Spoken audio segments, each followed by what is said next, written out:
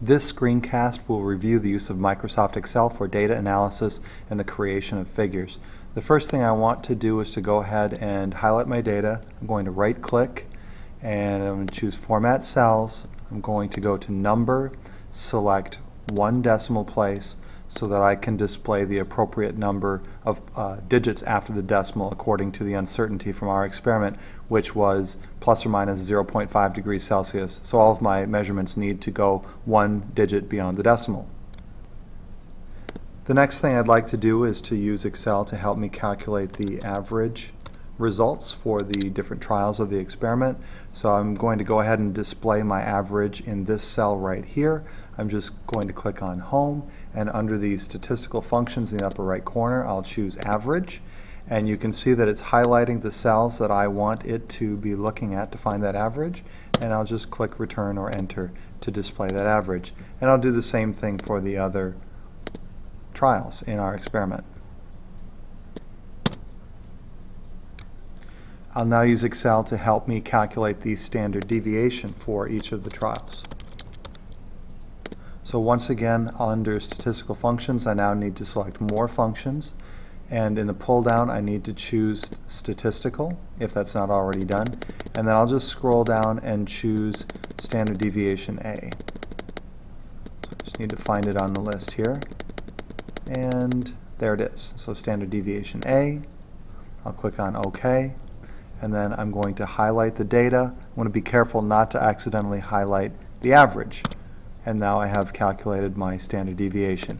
And I can do this again for each of the trials that we ran in class. So again, standard deviation A is what I'm looking for. Oops, went a little too far. Standard deviation A, click on OK. I'm going to highlight my data but not the average, and then press Return or Enter.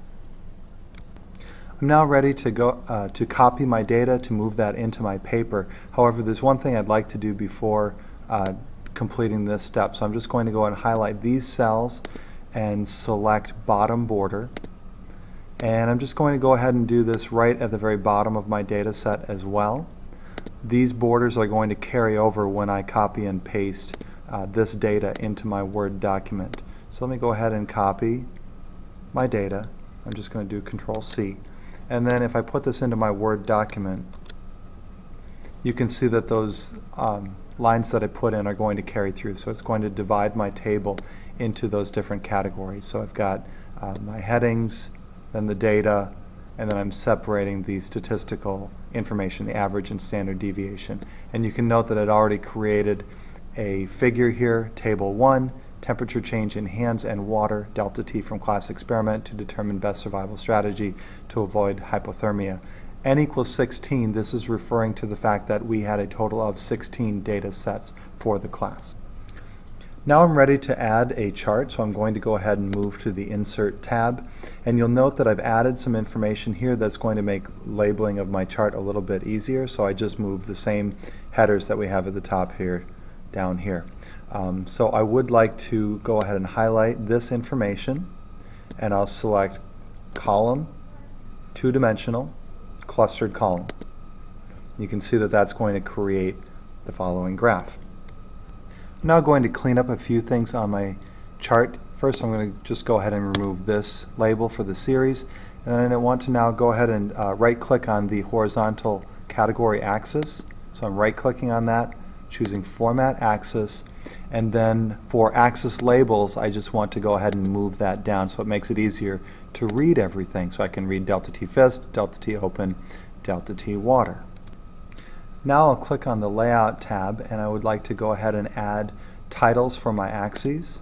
So I can go to primary vertical axis or primary horizontal axis to go ahead and display those. I'll pause this and I'll go ahead and show one. Let's do title below axis, and for axis title we had hypothermia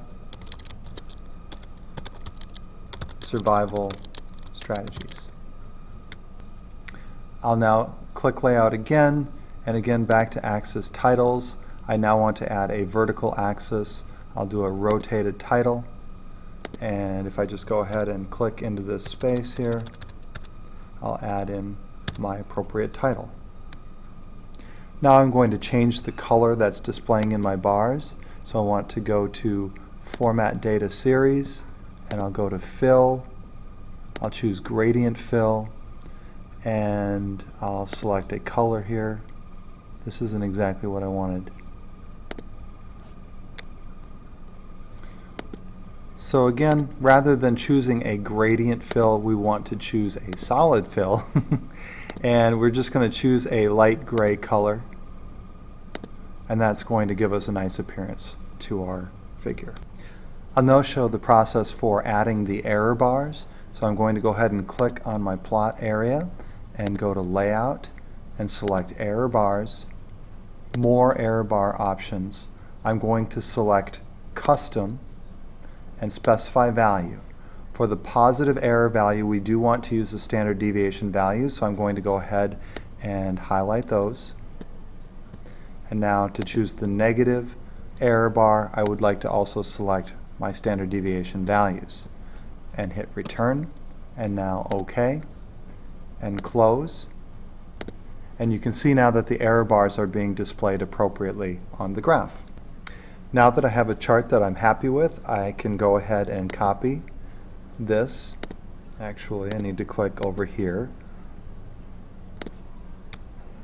Let's try that again. So I'm going to go ahead and copy, and then I can paste that into a Word document. So it's displaying that I have titles for my axes. I've displayed my error bars, and below this I'm going to have a figure that's in bold and then a description.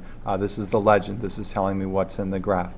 Please note at this point I'm not going to be able to edit this figure. If I did find that there was any editing that I would need to do, I would need to go back to my Excel file, make the modifications that I need there, and then copy that new version and then go ahead and paste that back into Word. Additional information can be found with looking at an online tutorial located at the following URL.